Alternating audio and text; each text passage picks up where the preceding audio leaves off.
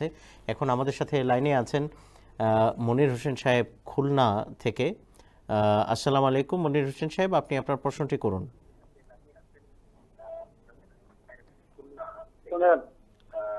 আসসালামু আলাইকুম। ওয়ালাইকুম আসসালাম ওয়া রাহমাতুল্লাহ। ওয়ালাইকুম আসসালাম। জি, আপনি আপনার টেলিভিশনের ভলিউম কমিয়ে ফোনে কথা বলুন।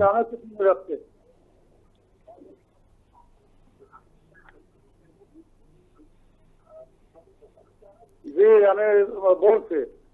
জি, আমার প্রশ্ন ছিল, প্রথম প্রশ্ন ছিল একজন আমাদের আমাদের নওমুবাইন এক ভাই, ওনার প্রশ্ন ছিল হচ্ছে যে আপনার আমাদেরকে মানুষ খ্রিস্টান বলে অপবাদ দেয় কেন? জি, আর আপনার দ্বিতীয় প্রশ্ন? আর তো এটা কোরআন হাদিস থেকে উনি দলিল চাচ্ছিলেন।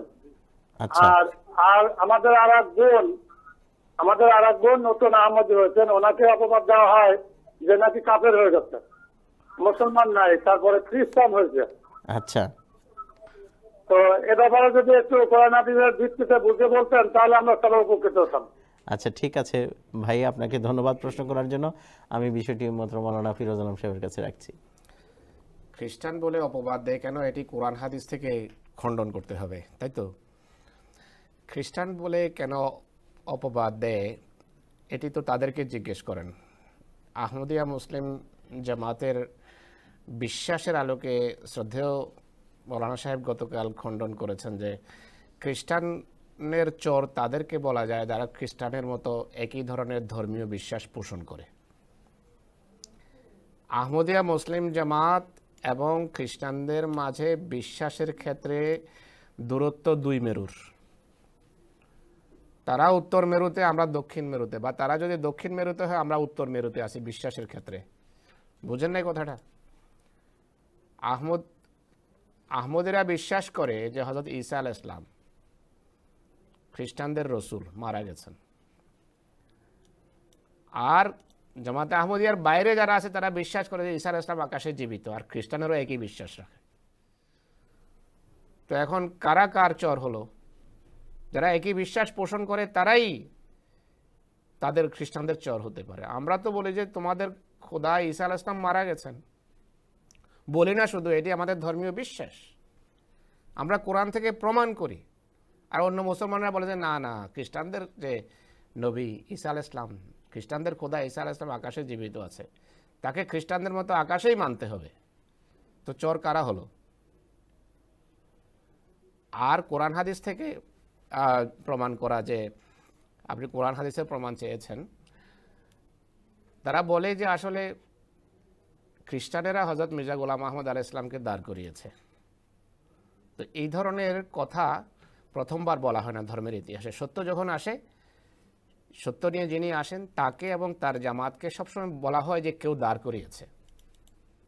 গতকালও আমি বলেছি যে হযরত মুহাম্মদ সাল্লাল্লাহু আলাইহি ওয়াসাল্লাম সম্পর্কে সেই সময়কার এই ধরনের লোকেরা বলতো যে মোহাম্মদ রসুল কিছু না, তাকে আসলে কেউ দাঁড় করিয়েছে।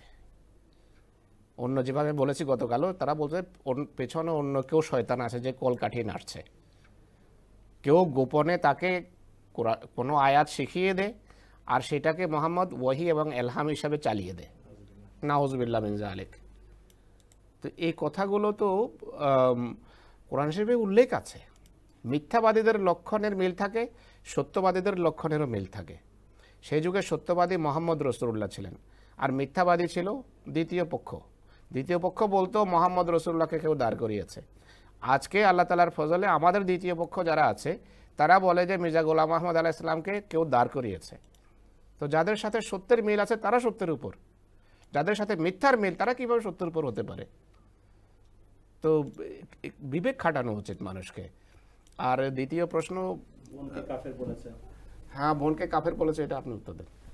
সৌভাগ্যশালী আপনাদের জন্য আল্লাহ তাআলা 1400 বছর পর আবার সেই যুগ এনেছেন যে যুগ সাহাবায়ে কেরাম রিজওয়ানুল্লাহ আলাইহিম আজমাইন দেখেছেন। তারা সত্য মানতেন, আর মক্কার কাফেররা তাদেরকে বলতো সাবি হয়ে গেছে, ধর্মচ্যুত হয়ে গেছে, আমাদের বাপ দাদার ধর্ম নষ্ট করেছে। বাপ দাদার ধর্ম নষ্ট করে না ভাই, সত্য মেনেছেন, বিশ্বনবী হযরত মুহাম্মদ সাল্লাল্লাহু আলাইহি ওয়াসাল্লামের কথা মেনেছেন, এর চেয়ে বড় নিয়ামত আর কি হতে পারে? অতএব রাসূলুল্লাহ সাল্লাল্লাহু আলাইহি ওয়াসাল্লামের প্রতিনিধি হিসাবে যিনি এসেছেন, তাকে যারা মান্য করবে একই ধরনের পরিবেশ পরিস্থিতির সম্মুখীন হতে হবে, একই ধরনের বিরোধিতার সম্মুখীন হতে হবে, এবং তাই হচ্ছে। কখনো বলা হচ্ছে খ্রিস্টান, কখনো বলা হচ্ছে কাফের, দাজ্জাল, আর কী সব নাম দিয়ে দেয় তারা। সৌভাগ্যশালী আমরা। আমি আপনাদেরকে একটা অনুরোধ করব, যখন মনে কষ্ট লাগে একবার আলহামদুলিল্লাহ বলেন, আর বলেন আল্লাহুম্মা জাআলনি মিন আলে মুহাম্মাদিন ওয়া তাকাব্বালনি ওয়া তাকাব্বাল মিন্নি ইন্নাকা আনতাস সামিউল আলিম।